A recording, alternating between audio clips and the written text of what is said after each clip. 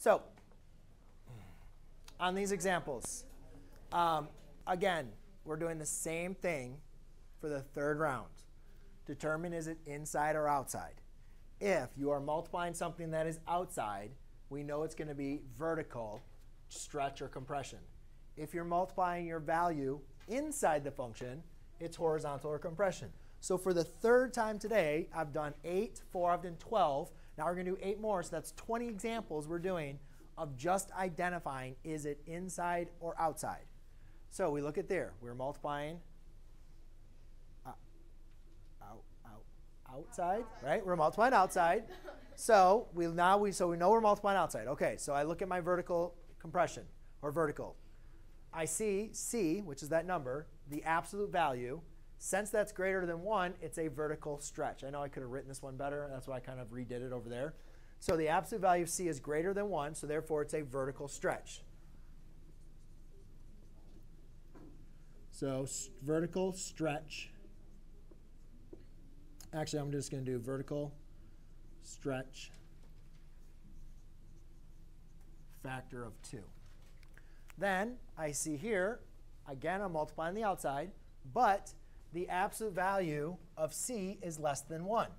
So now it's a vertical compression factor of 1/2. That's basically your factor is like what you're multiplying by. That purple stinks. All right. This next one, h of x, you can see that I am multiplying a 3 inside the function. It's under the radicals. It's inside the function.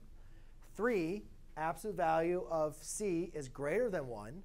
So it's a horizontal compression. So you got to see they're flip-flopped.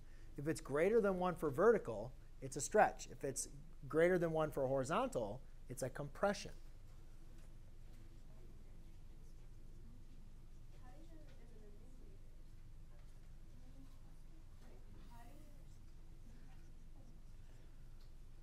OK, on to the next one.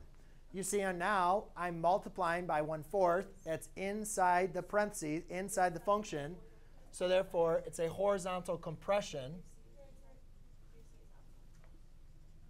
factor 1/4.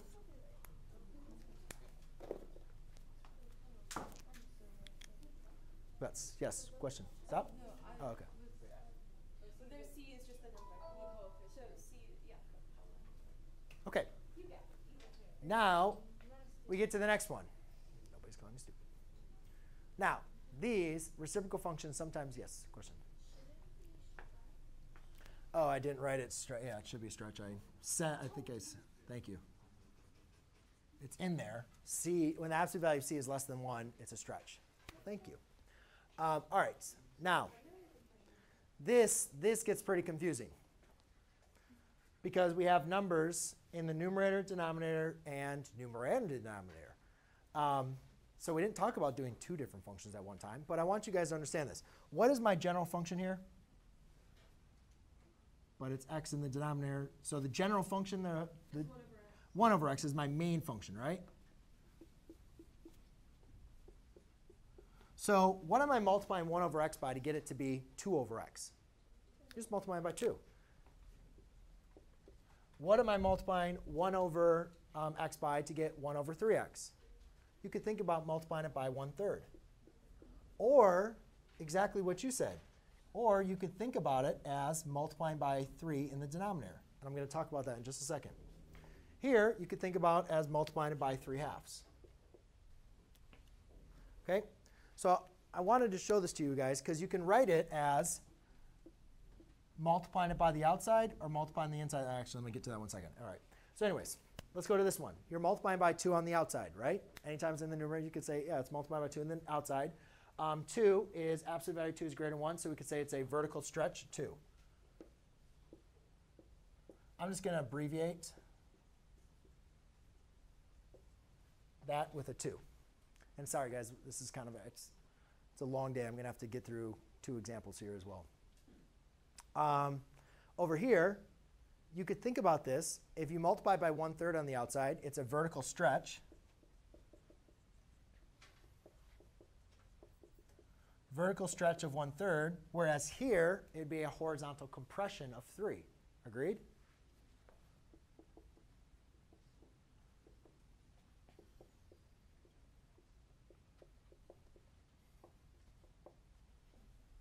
So both are right? Both technically are right. And this only happens on odd functions. I'm sorry, it's going to happen on both. But if you look at this, the same thing, because think about a quadratic. Actually, it doesn't really, actually, you can actually do it for all.